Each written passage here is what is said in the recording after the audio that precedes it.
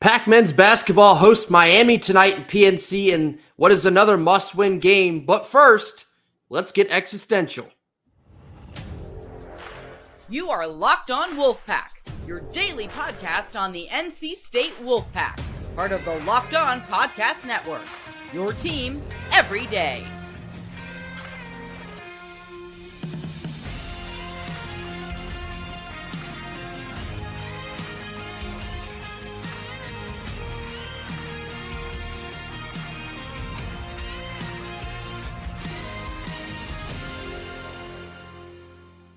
What's up, Wolfpack Nation? It's time to get locked in with Locked On. Thanks for making Locked On Wolfpack your first listen each and every day. We are free and available wherever you get your podcast and on YouTube, part of the Locked On Podcast Network, your team every day. Today's episode is brought to you by FanDuel. Make every moment more.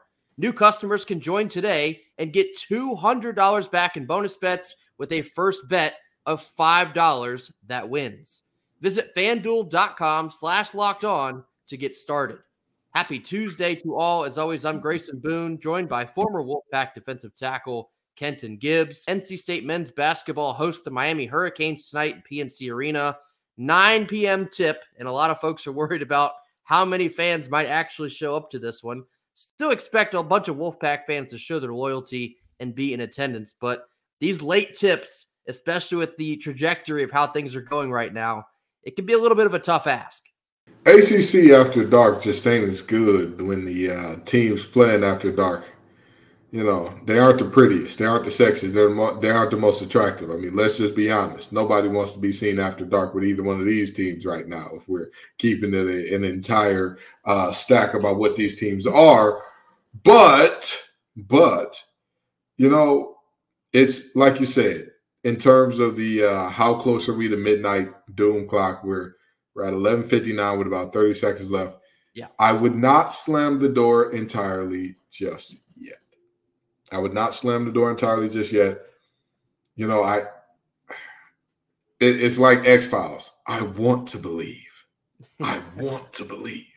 There's just not much evidence given to me at this point that says that they're going to put a product on the floor that we can believe in and get behind. So with that in mind, I leave it here. The Pack have to show up and show out tonight, and I don't want to hear not an ounce of moaning, complaining, whining about fan support or lack thereof. Because again, have you given the fans something to support? We would certainly love to be proven wrong. In fact, we are begging to be proved wrong here. We welcome it. We would like to be proved wrong. NC State is actually a 3.5-point favorite over the Hurricanes, which may or may not be a surprise depending on who you ask.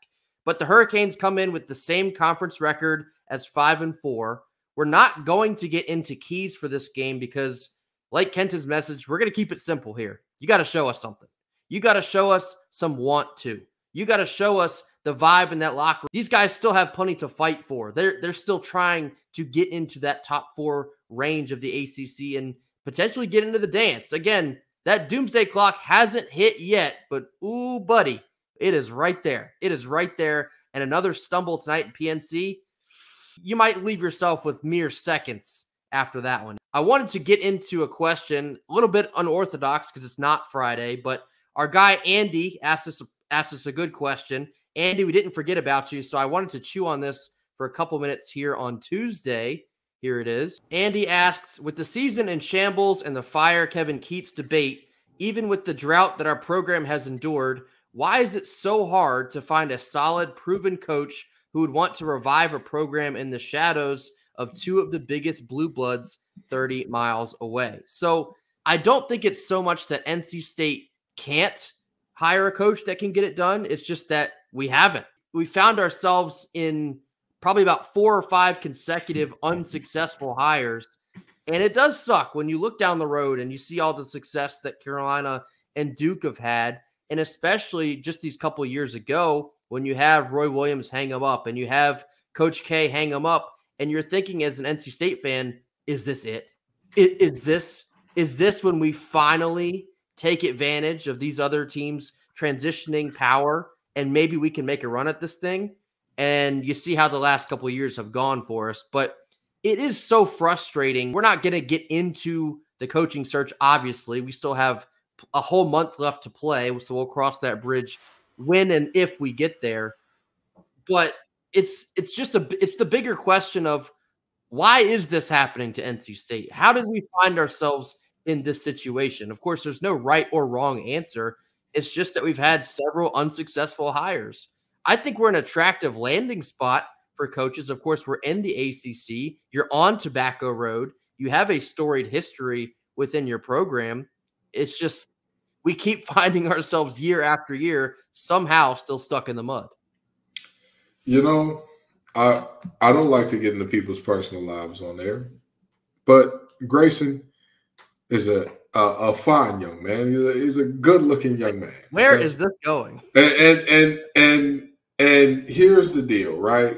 Grayson is, by all accounts, amazing human being, great-looking young man.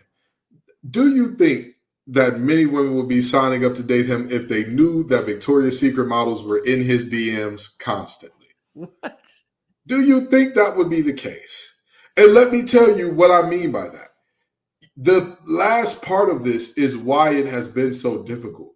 I'm not going to say that this job is as unattractive as, let's say, the Panthers hire recently.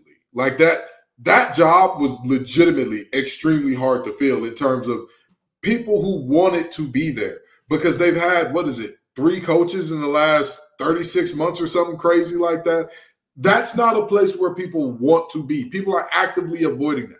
However, NC State is not being actively avoided in that same way because the landscape of college basketball is changing in the way that it is. It's still not easy. It's not an easy pitch to say, hey, the school that had Michael Jordan and the school that had the guy who's widely regarded as the greatest college coach of all time, those two are right around the corner from you. Go beat them. You know, like that's just the reality, you know. And like I said, again, not going to delve into the personal lives here, but I'm sure that if that was Grayson's reality, you know, I'm not saying he wouldn't like it. I'm sure he would love it. But I'm saying that any potential suitors for Grayson are like, if only finding a championship caliber coach were that easy, perhaps we might have done it by now, as we've seen 30 years kind of slip past with honestly nothing to show for it. But, you know, it is a hard sell when you do look down the road. But in my mind, I think eventually you're going to have somebody come along that wants the challenge and then will attack it with that same attitude, basically. And we thought maybe Keats would be the guy. You know, he comes in, Kevin Keats is a winner. He introduces ice cream on the road. There's a lot of excitement in the early years, not to mention you go to the tournament in your first season in Raleigh. But then after that, we've just stalled back in the mud again. And so we're finding ourselves maybe at the end of his tenure, maybe not. And we're looking, all right, well, if we get to this point, who could possibly come in and maybe change the tides of how this thing is going? I don't know. Maybe it's a tough sell. Maybe I have some red tinted glasses on and thinking, I think it's a pretty good sell. I mean, you have all the resources you could essentially want. Maybe it's apples to oranges a little bit, but you look at what the NIL has done for Wolfpack football. It's not to say that it couldn't also happen for NC State basketball too. It's the same fan. The support for NC State sports is always going to be there so long as they feel like they're getting behind something that's going to be successful. The passion, as we all know, is unparalleled. And so it's a shame that things are currently going the way they're going with Coach Keats. We all wanted him to be the guy. It's easy to say eventually the sun will shine on us again, but I think there's so many positives, so much upside to NC State basketball that it will be sooner than later. I mean, trust me, I'm a Lions fan who just got done having the greatest season of my lifetime. Mathematically speaking, it has to happen eventually. Like it literally has to happen. Everything must align at some point in time. But I do understand the frustration and the questioning of why can't we, because we're not even talking about, at least with Doran in football, now we're having that conversation of what's it going to take for you to get over the hump because you're always knocking. With basketball, it's like, we're not even like that. We're not at the door. We're not near the line. It's like security came into the line while we were in it. Like, hey, no hats, no hoods, big fella. You got to go. Like that's the type of situation we're looking at here. So I absolutely understand the frustration. All of the frustration is valid. We are just as frustrated as many of you. It kills us to see a season go like this, especially when you had all the offseason hype of all the transfers and yada, yada, yada. You hope that maybe this season would be different when, in fact, it turns out to be, okay, we are still, in fact, NC State, still have some work to do. It won't be this season, so we're going to wait till next year. But the best you can do is continuing to support our guys. And the season is obviously not going the way that any of us wanted it to. We're struggling through it. We're going to continue tweeting through it. But these guys are still going to go out there, at least you hope, and put on for NC State as hard as they can, night in and night out. So we're going to have to see from here. Up next, we're going to get into a whole lot of nothing or a whole lot of something after a quick word from our sponsors. Our first sponsor of the day is FanDuel. Happy 2 weeks of Super Bowl anticipation to all who celebrate from FanDuel, America's #1 sports book. If you're like me, Super Bowl Sunday is all about scoring the best seat on the couch, in the house, with your feet up, grabbing your favorite football snacks, and then placing some Super Bowl bets. FanDuel is just the place to do it. FanDuel has so many ways for you to end the season with a W, or 2, or 3, maybe 4. Not only can you bet on who will win Super Bowl 58, but FanDuel also has bets for which players will score a touchdown, how many points will be scored, and so much more. New customers can join today, and you'll get $200 back in bonus bets if your first bet of $5 or more hits. Just visit FanDuel.com/lockedon to sign up. That's FanDuel.com/lockedon and make every moment more with FanDuel, the official sportsbook partner of the NFL. Middle portion of our Tuesday show. It's now time for a whole lot of nothing or a whole lot of something. 3 topics to get into. Here's the first one. LJ Thomas scored 7 points and grabbed 3 boards in just 11 minutes up at Syracuse this past Saturday, potentially making a case for more minutes. Whole lot of nothing or a whole lot of something. Anybody that can put the damn ball in the basket at this point needs more minutes. Whole lot of something. Whole lot of something. I don't care what anybody says about how well we've been playing defensively. If you can fill it up, in the words of we got to switch sports on them. If you can be relevant when your number is called, we will put you in the game and leave you in the game. That's what we should do, at least. Maybe we can call upon Robert and I to come coordinate some offense on the basketball court tonight in PNC because we need every bit we can get. And LJ Thomas, I think, I've mentioned this a couple times. He seems to provide a little bit of a spark when he's in there. He has this energy that you don't quite see from the other guys. He gets in there and he plays hard for however long that he is in the game. And so a guy like that at this point in the season, you kind of do have to keep finding ways to get him on the floor because when he's coming in, he is impacting the game in a positive fashion. So it's a whole lot of something. He should be getting more minutes. I've slowly been seeing more LJ Thomas stan accounts come out on social media, which is a little bit funny, but it's funny because there's some truth to it. I do think he needs to be on the floor a whole lot more. Second one here, and this is a disgusting stat, so grip your seat a little bit because you're going to need to. Since January 1st, NC State ranks 342nd out of 362 teams in offensive effective field goal rate. Whole lot of nothing or whole lot of something? If you can look at this and say whole lot of nothing, I would like to ask you to cite your sources. As a matter of fact, don't cite your sources. I know who your source is. It's that little glass pipe that you need to light really hard in order to get the effect that you're looking for. Don't look that up if you don't know what it means. It's a reference to drugs. This is everything. This is everything. This is not just a whole lot of something. This is, and I mean this very genuinely, right? When I say, this is what I meant when I said these guys aren't playing for the name on the front or the back, right? If you're playing for the name on the front, you play as a team. Everything you do is as a team. The defense is there. The effort is there. The intensity is there. You pick up your brothers, all that good stuff. If you're playing for the name on the back, at least you want to make a shot. At least you want to say, you know what? For the Burns family, I'm going to go ahead and hit him with this little drop step, whoop-de-whoop, get him with – no, none of that. You know what? For the Parker family, I'm going to go ahead – no, none of that. And this is not a disrespect to those players in particular. Those were just last names that came to mind. So please don't take that as me saying those two are the problem. No. That's just an example. But what I'm saying is the lack of bucket getting. Again, this is a make or miss game. It does not matter how well you do everything else. You can have the perfect crossover. You can have the perfect bounce pass. You can run the best sets the world has ever seen. You got the perfect cutting movement, work as hard as you want to get positioned and back your guy down to where he's under the rim. If you cannot tickle the twine with the ball, congratulations, it's all for naught. And as you clearly see from this efficiency that's so bad, only 20 teams in the nation. And mind you, we're not talking about football where there's nearly a third of that. We're talking basketball where there's a thing called mid-majors. They have mid in the name. And they're outdoing you offensively. Embarrassing. I believe I've used this before, but it's a whole lot of something because they've been hitting a whole lot of nothing. And obviously the offensive struggles are more than extremely well documented at this point. It hasn't been a slump.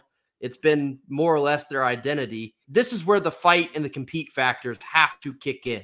You have to keep finding ways to put the ball in the bucket. Regardless of how the offensive system has or has not worked, they have to just continue getting creative. You have to keep putting the ball in the hands of those who are getting the best looks. So if that is LJ Thomas coming off the bench, you got to do it. If it is DJ Burns, hopefully in the post and not the three-point line, you got to do it. If it is DJ Horn just having to do it all by himself, if that's our best plan of action, then sometimes you got to do it. But that number is simply absurd. 342nd out of 362 in offensive effective field goal rate. PU. And I'll leave it there. Last one here, and this kind of transitioned us into our last couple minutes of the show, but NC State baseball catcher Jacob Cozart has been tabbed as a top 5 catching prospect in the entire country for 2024. Whole lot of nothing, whole lot of something. We had one of our best players who was also a catcher transfer out of here. People were upset with Elliott Davis saying, oh my God, why didn't you play him more? What went wrong? How could you be so foolish? All that good stuff. Listen, Jacob ain't nothing to be played with, okay? I don't know if the young man's name is Cozart or Mozart because every time he gets on the field, it's a work of art. What are we doing here? What are we doing? You've got to give this young man his love and respect, which everybody else is doing. Whole lot of something. But I will say this. We have seen this story play out with NC State before, where guys get a lot of love in the preseason, teams get a lot of love in the preseason, and all of a sudden when that season creeps around, but we're not even going to speak that into existence.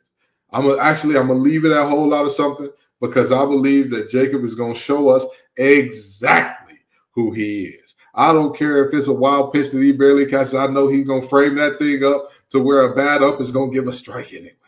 I know that when he steps up to that plate, it's going to be some guys on the mound going to be shaking in their boots a little bit because that's the type of guy he is. This is a guy that he can do it all behind that catcher's plate. I think he's a special dude. Whole lot of something. Cozart or Mozart might have to make its way into some Twitter commentary once the season starts. It's a whole lot of something. And you said it perfectly, Kenton. There is a reason that Cannon Peebles decided to transfer out to Tennessee, and it's because you weren't going to beat out Jacob Cozart for the starting role this season in 2024.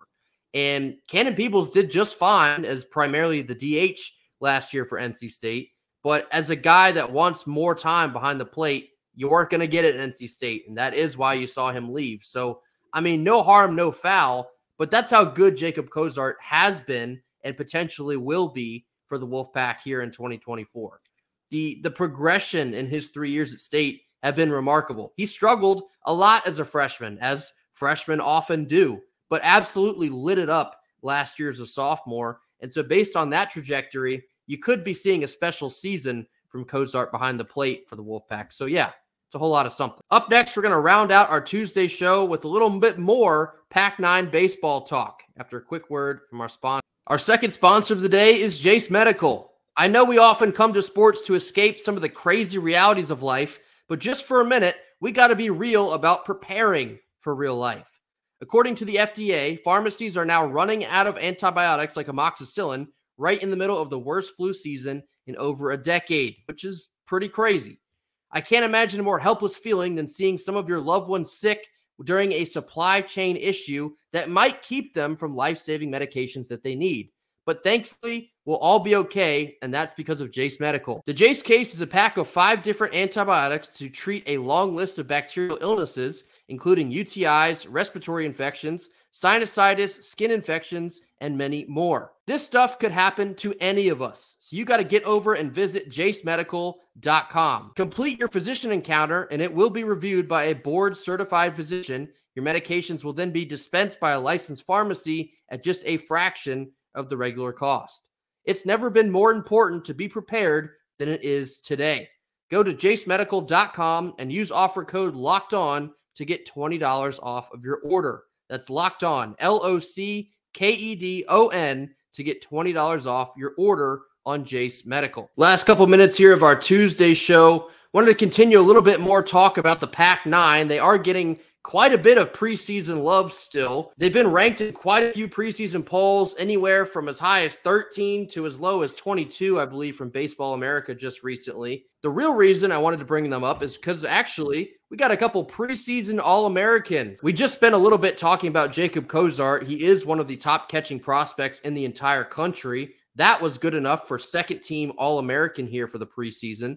But you also see our old friend Rom-Com Dom. Dominic Fritton, who was a freshman starting pitcher for the Pack last year, earns a third-team All-American honor for this year in the preseason, expecting bigger and better things from both Dom and Cozart here in 2024. But I think it speaks to a bigger picture of there's a lot of young talent. And in addition to these two obviously leading the way, there's a lot of young, unproven talent, but the ceiling for this group in 2024 across the board between freshmen, between transfers, between some of the returners, a lot of excitement really starting to circle around this 24 team. A lot more content to come from us in the near future, of course, the season starting in just a little over 2 weeks, but it's almost here, and we have a lot of positive buzz around the boys.